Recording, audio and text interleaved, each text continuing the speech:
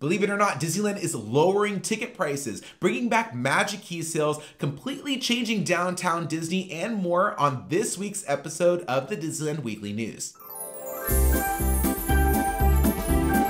Disneyland Weekly News, I'm David Vaughn. It's January 2023, week 2, and here's what news you may have missed this week. First up, the big changes coming to downtown Disney. La Brea Bakery has permanently closed after 22 years in the downtown Disney district. The company has decided to close its restaurants and focus on its bakery. However, that spot will remain there for a bit. Earl of Sandwich is coming back and taking over that current location. It'll return with its famous grab-and-go sandwiches. I really hope they have that holiday turkey, but there will also be a table service option called Earl of Sandwich Tavern. I'm really excited to see what the tavern is gonna offer. Tavern makes it sound like there's gonna be alcoholic beverages, and I'm guessing that spot can have alcoholic beverages because La Brea kind of had like a hidden bar in there that not a lot of people knew about. So my wonder is, are people gonna be able to sit, not only eat sandwiches and maybe other items that are only available in the table service option, but then also have drinks at the bar? I don't know, I'm really excited to try it out. Earl of Sandwich coming in with a twist. And though La Brea is sorely missed and we're excited to see Earl of Sandwich come back, it's also important to note that Earl of Sandwich is mostly just kind of like a pop-up restaurant location,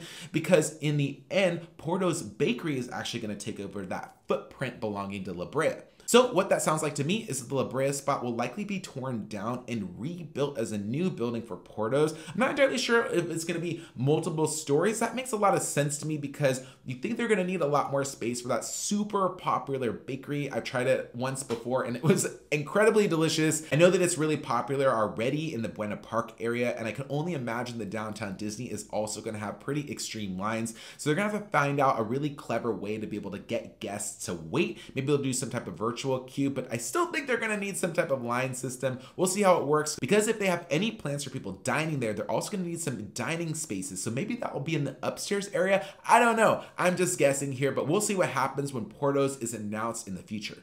And more changes to the downtown Disney district. As I talked about last week, Ralph Brennan's Jazz Kitchen has closed, but it will be renamed to Jazz Kitchen Coastal Grill and Patio when it reopens. I'm guessing it's gonna reopen in the next few weeks, as Disney said, so that could be the end of the month or maybe February. Right now, it's listed as closed, and so is its express window into the future. We don't have a reopening date for those anymore. Also closed this week is Disney Home and the Wonderground Gallery. Now both spots are just going to be temporarily closed. They will reopen after they get some refurbishments. Downtown Disney is completely transforming into like a mid-century modern type vibe, so these places have to match that vibe when they reopen. We don't have reopening dates for those just yet, but if you want any home goods, I would head over to World of Disney. They have a lot of the same stuff that you see at Disney Home over there. And also the Wonderground Gallery opened a pop-up location near the Star Wars Trading Post. I love Wonderground Gallery. It has some of the most unique Disney merch that you can find, created by artists that Disney has hired specifically to make this type of merchandise. But I'm excited to see what Wonderground Gallery and Disney Home will look like when they reopen.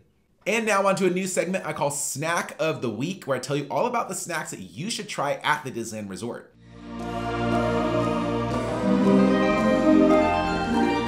This week is all about one of my favorite snacks of all time, the Rontolis Garden Wrap found in Star Wars Galaxy's Edge. It's plant-based sausage, spicy kimchi slaw, sweet pickled cucumber, and plant-based spread wrapped in a pita. You can get it at Ronto Roasters in Star Wars Galaxy's Edge at Disneyland Park for breakfast, lunch, and dinner. It's $13.99.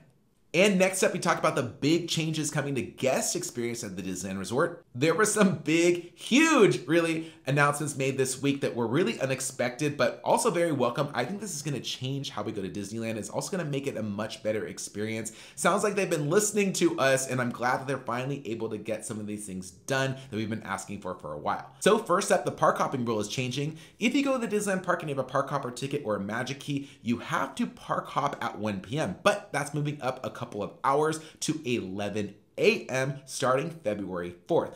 I love this change. I think it's awesome. I think it's a fair compromise. I'm pretty sure that Even though I want Disneyland to get rid of this park hopping rule altogether, I understand that they need to have guests make a reservation to one of the parks if they're going to keep the reservation system in place, which is a whole other conversation if they should keep the reservation system in place. But just talking about the park hopping rule right now, this basically gives guests an opportunity to start at one park, maybe ride a couple of attractions, experience some things that they want to experience. Then if they decide to go to the other park for, like, let's say lunch. A lot of people like to start off at Disneyland, but then they want to go to Disney California Adventure for food. So this makes a lot of sense, especially as we go into the Lunar New Year celebration, as well as the upcoming Food and Wine Festival, which kicks off in March.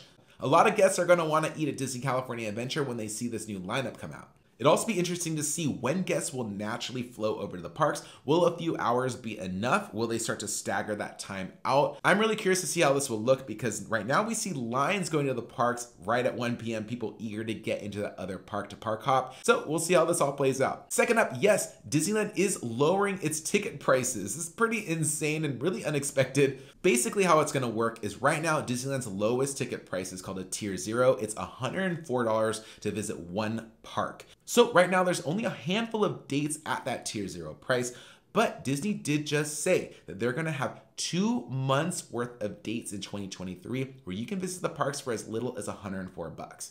And considering that some dates cost $70 more than that, this is a pretty good deal. So right now we don't have those dates that are going to roll out for that $104 pricing. My guess is they'll be in August, September, and November. I'm not expecting to see them in the summer, but it is entirely possible. I'm also not expecting to see them on the weekends at all. I'd be very surprised if we saw weekend dates available at all for $104. So if you're planning to get one of these tickets, know that you probably will have to go during the week, but I will keep you updated when we have that list. And Disneyland is giving us a freebie starting February 4th.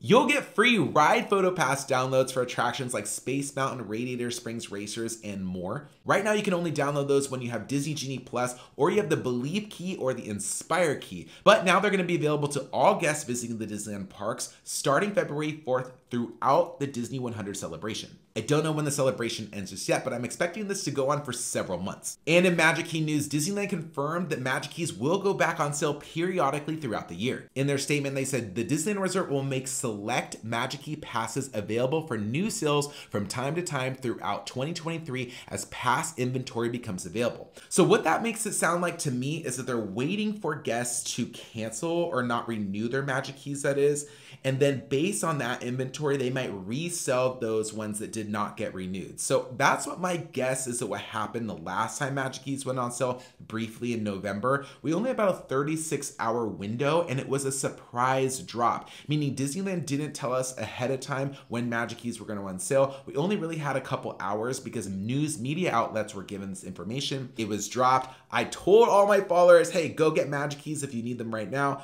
So if you want to get updated when Magic Keys go on sale, because it could be another surprise drop, make sure you follow me on my social media channels on Instagram and TikTok. I post a link below in the description, because I will not be surprised if it is just another 36-hour window, or maybe even less. Now that people know it's urgent when you go get those Magic Keys, they might not last for more than a few hours. And the Disney California Adventure Lunar New Year 2023 foodie guide has dropped. The festival will take place from January 20th through February 15th, and like other Disney California Adventure food festivals, it'll have several booths set up around the park where you can try different snacks and drinks.